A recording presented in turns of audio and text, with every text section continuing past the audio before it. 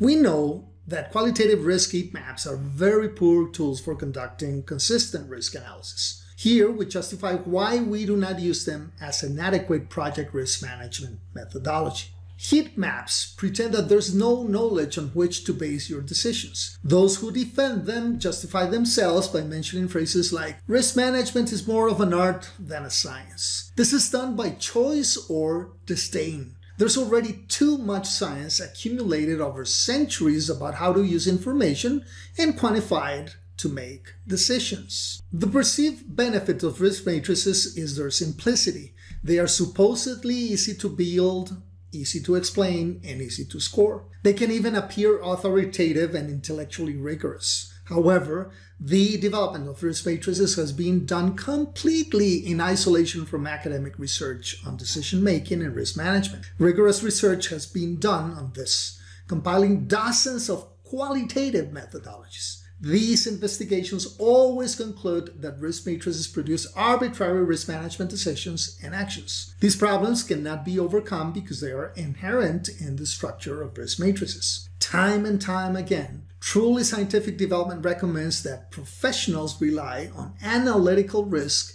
and decision methods based on more than 300 years of scientific thinking and evidence.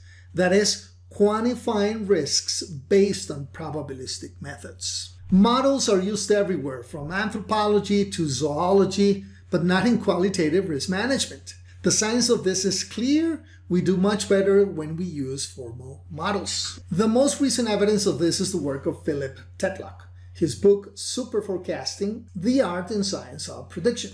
We don't learn anything by using hazard maps. They do not inform the decision-making process, nor do they justify retrospectively the decisions we have already made, consciously or unconsciously. Instead, a good model that forces us to think about the assumptions helps us overcome our biases and preconceived notions. The other value of models is how risk analysis is transformed from an endless debate of people in entrenched positions talking to each other when using qualitative methodologies to a true collaboration where people work together to find the best data and the best way to use them. When we choose a range of probability or severity in a risk matrix, does anyone ask how confident we are in that choice? With each qualitative risk analysis, it is assumed that you have the same confidence in the estimates. That just doesn't make sense. Nor is it that this point is very relevant, since what follows in the risk matrices is the apparent use of mathematics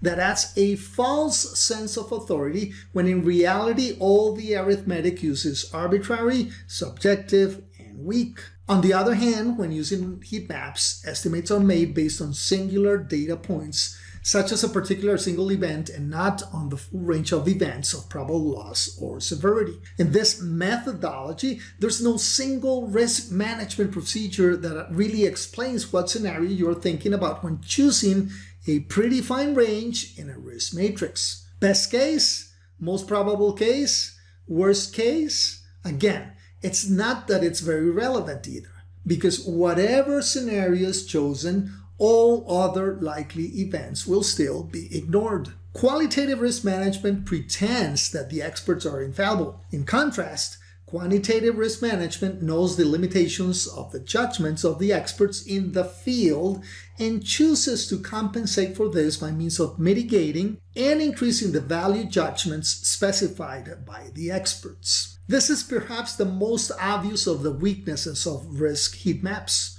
But in the long run, it's just a case of the very first thing we mentioned, deliberate ignorance. There's no shortage of research on how our choices in scale design impact the outcome. In contrast, quantitative risk management does not use scales. Once multiple risks fall into the same category, for example, high probability and medium impact, there's no further way to differentiate between the severity of the risks, and there's no way to determine which risks should be treated first. Once again, a case of deliberate ignorance. The rationality of the human being has its limitations, and this has been demonstrated ad nauseam by cognitive theory.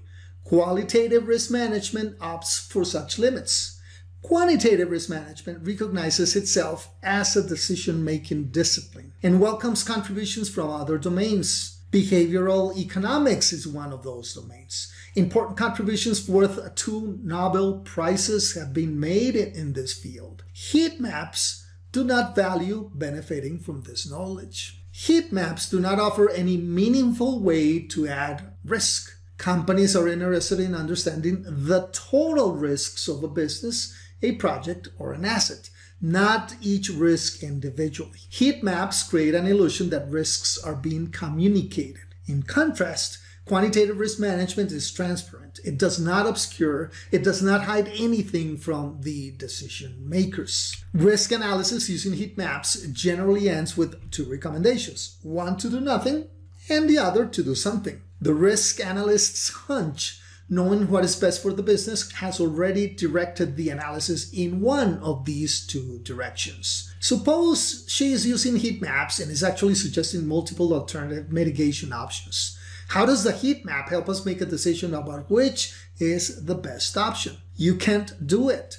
Quantitative risk management provides a clear guidance on what costs are or not justified. With heat maps, you can only do a few basic what-if scenarios to see if we should focus on reducing probability or impact. Of course, risk is also a function of other variables. And here, quantitative risk management and sensitivity analysis shine. As we will see later, it is easy to perform a sensitivity analysis and use tornado charts to drive the specific risk mitigation strategy.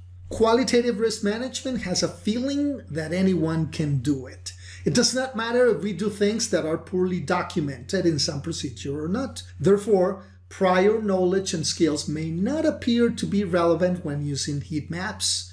In contrast, quantitative risk management values critical thinking, understanding basic probability theory, building calibrated estimates, behavioral economics, understanding data quality, and much more. A wide range of skills are valued, and as we will see introductorily in this course, none of them are complicated or difficult to master. You can't manage what you can't measure. Peter Drucker. What else needs to be mentioned? Since no metrics are produced during analysis, qualitative risk analysis depends solely on the perception of the assessor. Since it does not have a cost or duration analysis, qualitative risk analysis does not include calculating how much it will cost or how long it will take an organization in risk management activities and responses to risk.